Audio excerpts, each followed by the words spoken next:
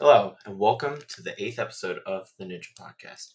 Everything that you need for Ninja and more. In today's episode, we'll be interviewing Max Feinberg and Kaden Lebsack. This episode is sponsored by our gold sponsors, Vertex Labs Academy, a STEM and Ninja Warrior facility located in Alexandria, Virginia, Salty Ninja Memes, an Instagram account ran by an anonymous user that chronicles ninja memes, The Art of Ninjas, a graphic design page that creates designs for one or many ninjas for a set price. Meditare LLC, a salon planning to open in Virginia in 2023, designed to cover services extending to the skin, hair, nails, and Reiki. Slapchalks, a company created by A&W 15 competitor Joseph Ruse that produces easily washable shorts with a chalk pocket. And Ninja Garden, a Polish-based company that specializes in building ninja holds. All right, so for our next interview, I'm here with Max Feinberg and Kaden Lebsack. Both of them made it to stage 3 last season, and Kaden has been the last man standing for the past 2 seasons of American Ninja Warrior. Hey guys, how are you? Hi, good to be here. I'm Max. Hi, I'm Kaden. So there's your name intro for those of you who don't know which one's which. So to start us off, this is like a dual question for both of you. Where did the Maxing / Super K nicknames come from? Yeah, that's a good question. Maxing kind of came from my first season on Junior. They were kind of like they let us know that hey, like you can't wear like any brand shirts, so we're gonna need you to come up with either your own logo or find a plain shirt. And finding some plain shirt was really impossible. Like it was an impossible assignment. So I decided to make my own logo with like a Maxing, and like my dad helped, and some guys from his company kind of helped to make the logo. But yeah, that's kind of where that came from. We wanted like a little superhero name for Junior. How about you, Kaden? Yeah, mine came from my wakeboarding coach. We were actually in my garage because I just started Ninja, so I had a few obstacles there. And he was like, we need a nickname for you. So he just came up with Super K. My nickname came from basically myself. I just like racing and I like ninja, so that's pretty much it. That's cool. I like Nice. it. Yeah, it's simple. Most of these nicknames are simple, except for one of the guys that I know that follows me. This is a shout out to Cedric Holcomb. His name is the Frizzy Coif Ninja. I'm not making that up. Some of these nicknames are incredibly confusing. Yeah, I'd like to hear the story behind that one if I get a chance to talk to him. Yeah. My next question is for Kaden. Where did the reason to start Ninja Intensity come from? Like, what was your motivation behind making it? Yeah, the motivation was I was driving up about 2 hours, an hour and a half to a ninja gym, and we met my coach John there, who was also driving up 2 hours, and we were living in the same part of the city. So we just kind of decided to make a gym closer because we knew it would be a hit. Did you ever get the feeling at any point that maybe it might not was there ever any financial struggles to get the gym to work, or did it always seem to fit nicely, I guess? Yeah, I mean, I feel like anyone starting a business is going to have those types of struggles, but you work through it, and luckily we got through it, and I think we're going pretty well. Would you say that Ninja Intensity right now is thriving and is one of the best ninja gyms to go to? I mean, I definitely think we're thriving locally, but there's a lot of great ninja gyms out there. I don't know if it would be the best. Well, it's pretty close, in my opinion. I haven't been to Ninja Intensity, hoping to come out there, though. Yeah. You're welcome anytime. Yeah, dude. Yeah, it's just going to cost me $500 or something to get a plane ticket to Colorado. I mean, it's far, but it'd probably be worth it. So my next question is actually for Max. Do you plan to collaborate with Stronghold more to design some more obstacles? Yeah, I mean, I'm really close with the Stronghold guys. I've been talking to them a lot. I don't know. The X was super cool, and that turned out to be a way bigger hit than I thought it was going to be, and that was really cool. And I'd love to collaborate with them again in the future. Maybe get some obstacles made out of metal instead of wood so it doesn't break as easily. But, I do like the falling X, and I'd love to do something in the future, maybe for an upcoming bucket of chalk competition. In terms of like what your like dream sort of hold would be, like what would you envision behind it, like other than the falling X? Yeah, I mean, I think the falling X is really close to it because I really like the falling shelf obstacle from the show. That's kind of one of my favorites, and so I knew I wanted to design my hold kind of around that. And so my dream hold, I don't know, I'd want it to be like the Swiss Army knife of ninja holds where there's so much you could do with it and so many options. But give me some time to think about that. Right, it's like a multi-use hold that you can use in Yeah, any sort of exactly. way. Exactly. Yeah, that makes some more sense. It's like kind of like what Makercraft and DGS are doing. Like Yeah, they're with like the Devil Step stuff, it's like you've got multiple uses in one obstacle, and it's like it's interchangeable, which is like the best part of those obstacles. yeah, the interchangeability and just like you're not just buying one obstacle, like you're buying way more, which makes it a lot more affordable for gyms and backyard courses. And yeah, that's kind of my goal for making holds. Yeah, it's like a lot more bang for your buck that you're getting there specifically. Exactly, Because like, exactly. yeah. Kaden, have you thought about making a custom hold of your own? Yeah, I've thought about it quite a bit. Max's X is so cool. It's very different from a lot of holds. So I'd want to think about it and actually make one that I'm pretty proud of. I've talked with Stronghold a little bit about it, but we haven't came up with anything yet. I think we're gonna see the falling K in a couple weeks. I'm confused to see how that would work. It's basically just half an X. What if you used it as like I remember this obstacle was like in stage 3. Can't remember the name, but it was like a cylinder with like spokes on it. Oh, yeah, the roulette cylinder. Like That's the what if one. you did that, but with half of it like the Super K hold? That would be different for sure. I don't know how hard it would be. I'd have to see it in competition first, but that sounds like a pretty interesting idea. Yeah. So to move on to my next question, which one of you would you say is the better ninja?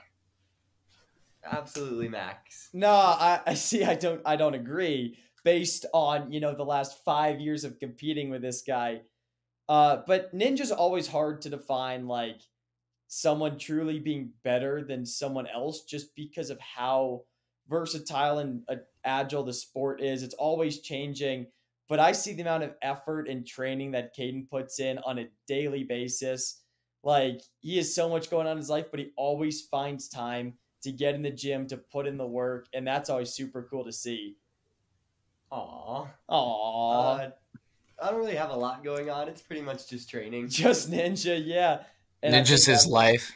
That's what Pretty makes Kaden one of the best ninjas, is that his whole life is dedicated 100% to ninja. And that's super cool to see, and super cool to see his training all pay off in the big picture, especially with the show and these big competitions. He just kills it.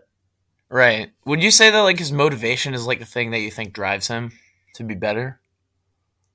Yeah, I think he's definitely the most motivated person I've ever met. Like, I've asked him if he wants to go hang out or play games or something instead of training, and the answer is always no. Like, it's for him, it's always in the gym, always working to get stronger and be better. Like you could do like one arm pull ups while playing Super Smash Bros. That's an option. Oh, I do love Super Smash Bros. Yeah, combine two sides of what you both like. Easy win. Absolutely. Yeah, he likes one arm pull ups more than I do, though. Well, what's your record at one arm pull ups, Max? I like a nice 4. I still haven't gotten one. Oh, you'll get there. You'll get there, dude. Yeah, it's hard though. Like Oh, definitely. for people that just like watch reels and be like, "Oh, I can do that. I can do that easily with like no training or no effort." It's like, dude, if you saw half of what like everybody goes through to get better, at this, it's like it takes so much work. Yeah, Like, once you you're looking at reels, then once you actually try it, it definitely changes your outlook a lot. Yeah, absolutely, Kaden. right, it's like getting that actual viewpoint makes you feel like if you're a ninja and like you see people out there messaging, "Oh, that's easy, I could do that." That's just them sort of being ignorant, I guess, which isn't really a bad thing. It's just that they're not like seeing the depths to which these athletes train.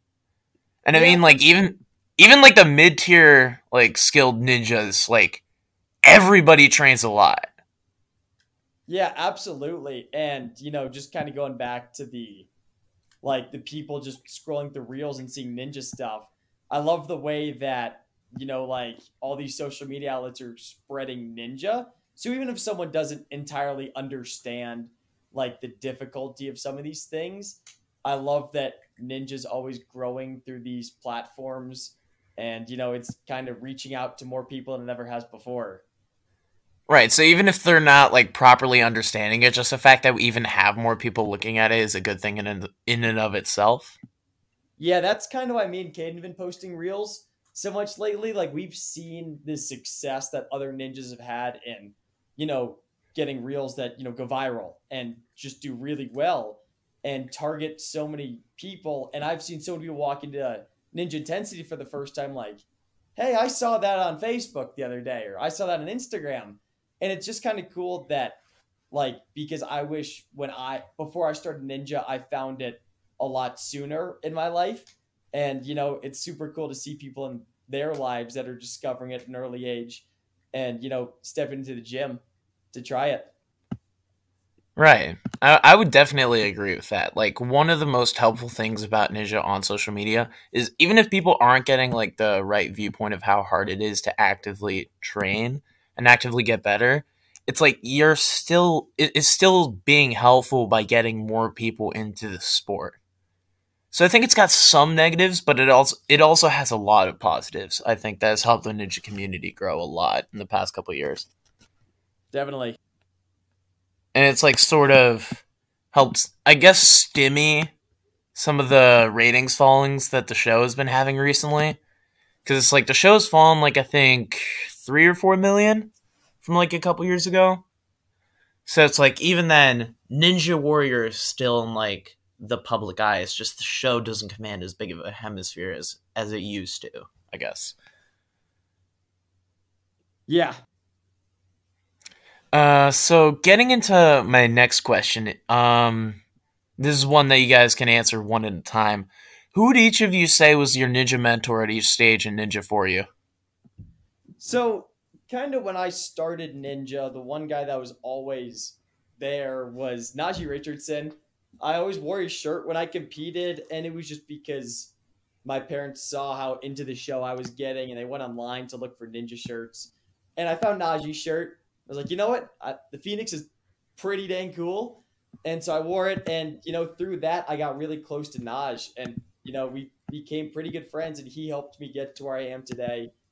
And then from there, like, it's just everybody that's given me advice, given me the confidence to know that, like, I can be the ninja that I want to be, and not just like someone that sits on the couch and watches and thinks I can do that, but someone that actually gets out there and works for it. Someone that actually has like the desire to push for it. Yeah. Yeah, that makes sense. What about you, Kaden? Yeah, I think So for those of you who don't know who are watching this podcast, Max actually used to train at Nova Ninja, the same gym that I train at now. Max, just generally, like, what did that gym specifically mean to you in terms of like how it helped you? Yeah, I mean, Nova Ninjas was my first ninja gym that I ever stepped foot in, and right off the bat, I kind of discovered that, like, I it really helped me realize that I loved ninja and I loved doing obstacles. I loved building obstacles, and it was so close to home for me that I could get in there 5, 6 times a week, train, and coach others. And so just having that really built up my confidence, built up my strengths, and it's always going to be a part of my ninja journey. Right, I'd agree. Kaden, would you say that Ninja Intensity was the same for you, or was there like a gym beforehand that represented that for you? Yeah, absolutely. Ninja Intensity has definitely been a huge part of my life, and it's definitely changed me for the better. That's honestly wonderful, man. So to get into my next question, how would you guys say that your lives have changed since appearing on A&W, as well as just starting competing and getting in to Ninja itself? Look, I mean, A&W has been amazing. It's been such a big part of our lives, especially the last couple of years. I think I've been watching this show for 8, 9 years, and it's always been a dream of mine. So being able to live out that dream was not only so rewarding within itself, but it's given both of us so much confidence that, like we can do anything that we set our minds to, that we've dreamt of for years. And the show has really just been a great opportunity for us both. Would you say that Ninja got you into the show, or that the show got you into The Ninja? show got me into Ninja for sure. Yeah, I'd agree in that regard. Like, I've been watching Ninja myself for... When did the show start? Like, 2009? I've been 2008, watching... I think, was when A&W picked up. Let me check. 2009, so I've been watching it since season 1. Man, I feel like an OG now. I was talking to one of my friends yesterday, or rather a couple days ago. I can't remember who it was, and I think they said that they started watching around season 5. Actually, no, I think it was Matt Bradley.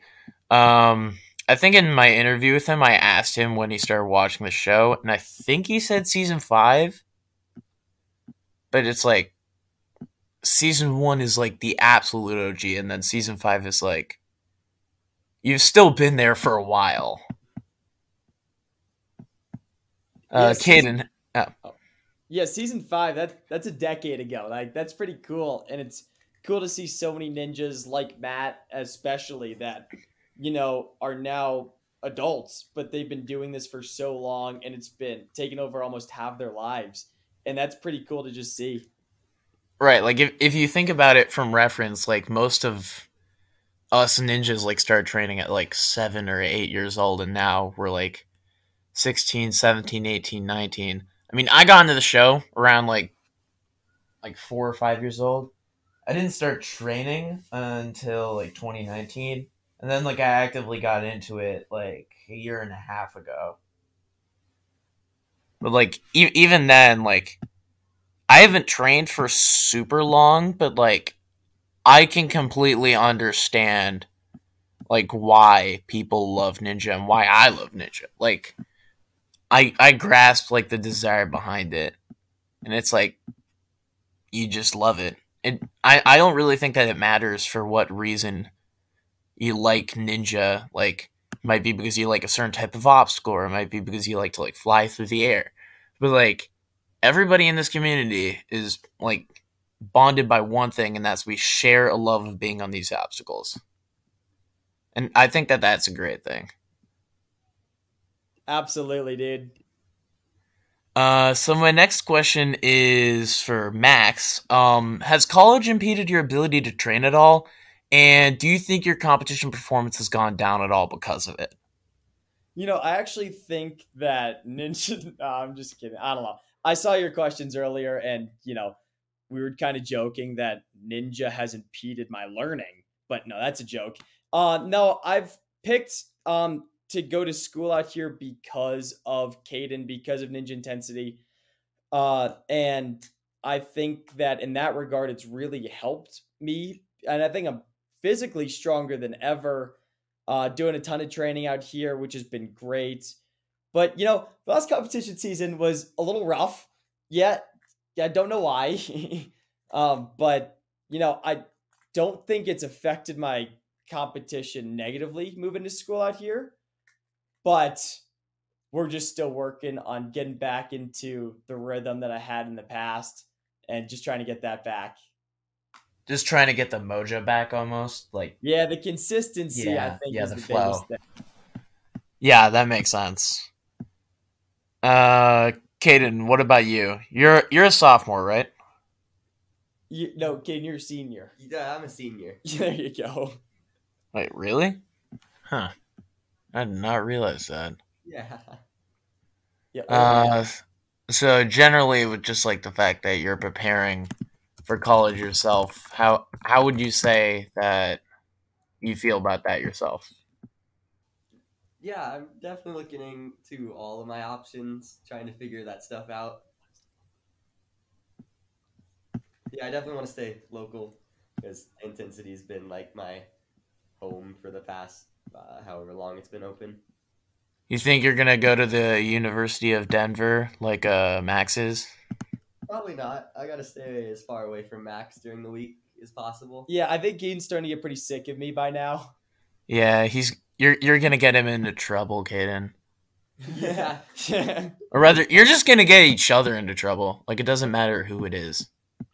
Oh yeah, we get into trouble quite a bit. We're always the goofballs of the group. I don't know.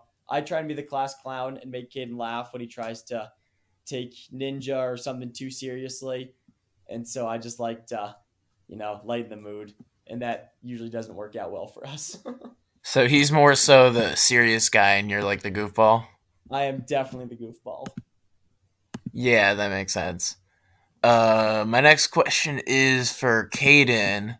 Do you feel you could get more than 20 one-arm pull-ups? That's a good question. It's been I never really trained one arms that often. The one where I got 15, that was basically just John like deciding that we should max out one arm pull-ups today. So maybe if I trained for it, I could, but one arm pull-ups are really hard and they get really tiring to train. Yeah, that makes sense. Like, it's extremely tough to even do one. So, like, to even think about doing 20. Absolutely. It's a tough movement for sure. So my next question is for both of you. And this is just gonna give a preview for everybody. What's next for Bucket of Chalk 4? You guys willing to give any hints or spoilers out yet?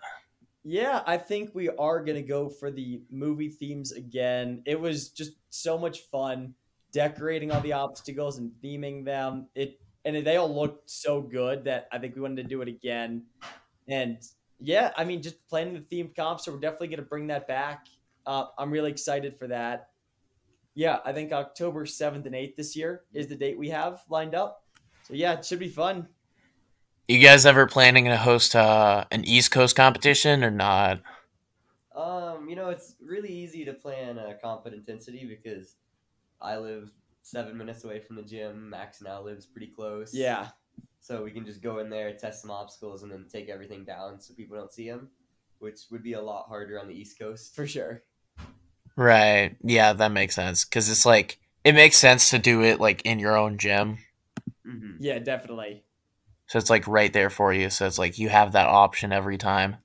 Yeah, we also don't want to like impede on someone else's gym and like kind of just show up and do things our own way in someone else's gym. Yeah, but I don't know. I kind of want a bucket competition in like Virginia or DC. I don't know. I want to be able to go to one of these bucket competitions without having to spend on plane tickets. Yeah. Yeah, but at the same time, it's worth it. Y'all put on amazing competitions. Thank you. Yeah, we appreciate it. We love doing this every year. We love, growing the competitions, but also learning from our mistakes in the past and just trying to put on some of the best comps in the sport. That's kind of our goal. Would you say that's like the best non-league competition out there? There's so many that do 3-4 stage comps at this point that it's hard to judge, and we're also terrible measures for that because we're the ones running the comp, so we're a little bit biased. But I don't know, that it's our goal to be one of the best competitions out there, and so I don't want to say that we're the best or some of the best, because we always want something to work towards, and that'll always be our goal. Right, and it's like the business aspect of wanting to put on the best competition is also wanting to like compete at your best in the competitions that like you're not running. Definitely. Yeah. My next question is, and this is for Kaden. Do you think that the three-peat is doable? By that I mean getting last man standing 3 times in a row. I mean, you never know. Ninja's so particular because you could do great one season and fall in the first obstacle the next. So you never know. I'm gonna go out there and do my best, and hopefully my best is that. But you never know. Do you think that like if you had to offer up like a prediction for your season, do you think that you can win the entire thing? I mean that would definitely be the ending goal, but I don't know. I like to just go out there, do my best, and hopefully I'm happy with my best. Yeah, that makes sense. Um, my next question is for Max, and it's also like a sort of prediction question, and it's about do you think you could get to stage 4 this season? Like, do you see that being potential for you? Yeah, I absolutely think that, I have the potential to make it to stage 4. Going into last season, I definitely did not think I was going to make it to stage 3, and I did, and I was like, oh crap! Like, stage 4, the grand prize is within my reach, and that was a super cool feeling. But my goal is just to inspire as many people along the way and just be that role model and the person that a lot of people look up to. And so if that's making it to stage 4, then, that's my goal. But, I just want to go out there, have fun, do my best, and just be an inspiration. Yeah, that makes sense. I think that that's a really good goal to aspire for. So my next question, and this is the final question. This is for both of you. How's promoting breast care awareness through not just a show but also through the bucket competitions? How has it helped aid the cause as well as helped both of your moms? Yeah, that's a great question. I think the biggest thing for us and our families is raising awareness. I run with the ribbon on the back of my shirt, and the bucket of chalk has pink shirts with raising awareness and the phrase "one in eight is not okay." And while we're donating money to these important charities, it's also important that we raise this awareness and we bring attention to this cause, because until 3-4 years ago, like, our families, it wasn't a priority for us, and that's kind of how most families are. But it is this really big prevalent issue that just hit us like a train, like out of nowhere. And so we just want other families to be aware. We want them to not feel like they're ever alone in this, and just be the light at the end of the tunnel for a lot of families. Right, like making sure that they have the awareness that hey, this is something that happens to like not just you but other people as well. Yeah. Was it tough for both of your moms when they had to go through that? Like initially? Yeah, absolutely. I mean, it's definitely a big thing to go through, and it's scary. It's definitely scary, and like especially when it comes out of nowhere like it did for us. And so by raising awareness, by our parents doing what they're doing, it's just kind of not letting other families go through what we went through. We just want them to be as on top of it as they physically can be, and hopefully that limits the worst case scenarios. Right, like not having other families have to go through what you did. Like not having them have to relive the sort of trauma that you guys went through. Yeah.